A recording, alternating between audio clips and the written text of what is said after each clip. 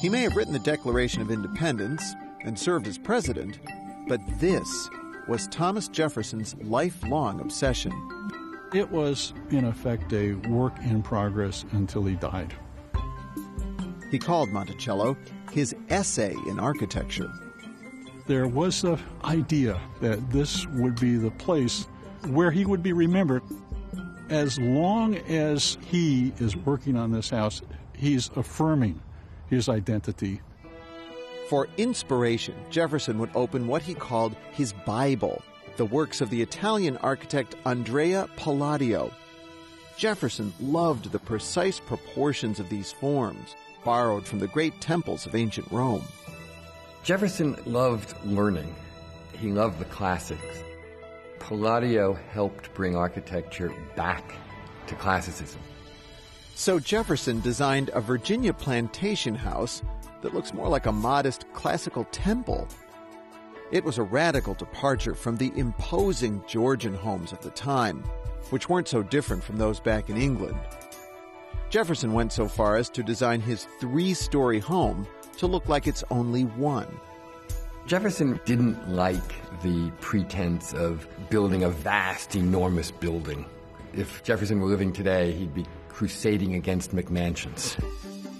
Jefferson's choice of location was also unusual. Most plantations were built along rivers, the highways of their day. Location, location, location, as they say. Instead, Monticello sits on a hilltop. A lovely setting, but otherwise... This was a stupid place to build. Where's the water going to come from? Think of the expense. You think this thing was born level? It takes a lot of slave labor to move the earth. To level off this mountain. The location allowed Jefferson to hide unseemly aspects of his plantation from sight. The kitchen, laundry, and stables are all partially buried on either side. And the slave quarters were placed downhill on Mulberry Row. People saw slaves. Of course, they were integral to the service of Jefferson's family, even though their presence was discreet. Kind of museum or... Jefferson's guests would be enlightened as they waited for their host in his entrance hall. In the 18th century, you would have called a place like this a cabinet of curiosities. This would be something that ordinarily would be reserved for fellow aristocrats who would show each other their trophies. But Jefferson wanted to teach, and even if you weren't invited, you would get to spend some time here. Those of us allowed to go further, you probably would have been with a good letter of introduction, discovered a series of social spaces designed for our entertainment and enlightenment. Instead of square rooms with dark corners, Jefferson preferred octagonal rooms.